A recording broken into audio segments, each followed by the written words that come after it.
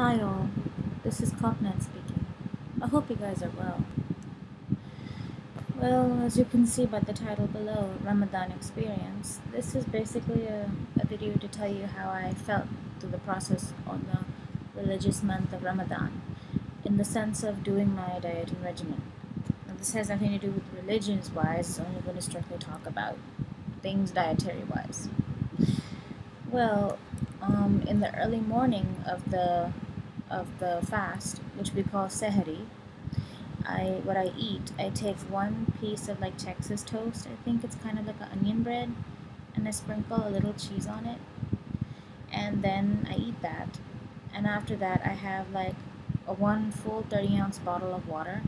For me, drinking a lot of water is a must in the early times of the morning before you take the fast, because it will keep you well hydrated throughout the entire day from 4 a.m. to 8 a.m. because the sun doesn't set until 8. The only time when we're allowed to eat again is when the sun goes down. And the sun goes down at 8:30. And then basically you have to wait it out for the whole day. No eating, no drinking, and it's very hard. It helps you understand how the poor and the hungry feel. And when you finally are able to eat or something, it teaches you how to feel grateful, that even when a person is poor and they get a little of something, they learn how to feel grateful.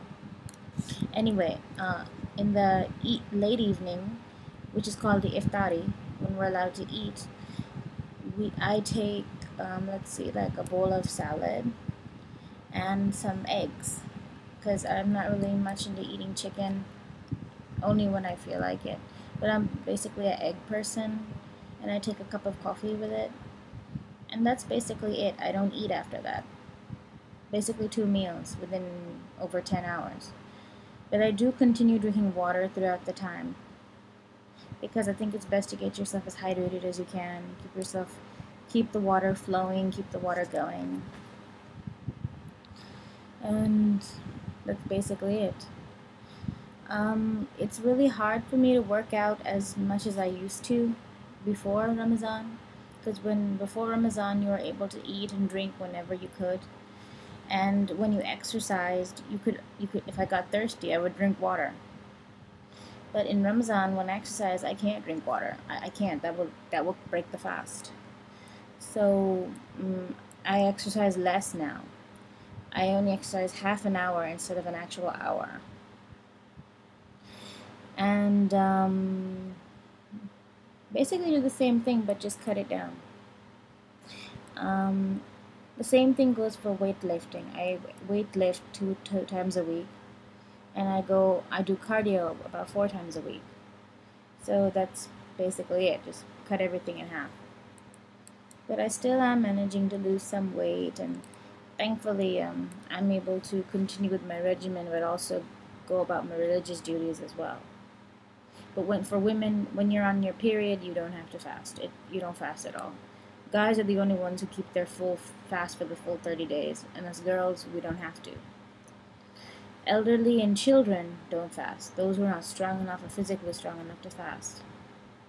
And that's basically about it. Anyhow, this is just a small video on what I basically do during Ramadan. And last to note, the most important thing you can do, well, for the people who fast, is to keep yourself as hydrated as you can. So before the time of fast and after the time of fast, drink as much water as you possibly can. It will protect you from feeling drought. I don't feel as much drought as I would, because I drink a lot of water to the part where I feel like I'm going to explode. It might make you feel a bit uncomfortable, but it's worth it throughout the entire day. Anyhow, this was my video, and God willing, inshallah, see you again. Peace.